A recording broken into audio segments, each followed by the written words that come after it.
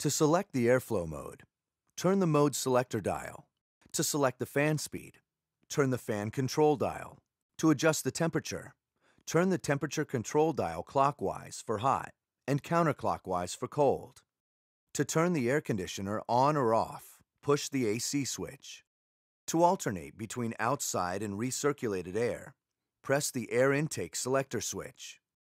Use outside air for normal ventilation, heating, and defogging. Use recirculated air when driving on dusty roads or for quicker interior cooling. To defog or defrost the rear window, press the rear window defroster switch. To adjust the direction of airflow, open the center vents and move the adjustment knob left or right, or up or down. Open the side vents and rotate them left or right.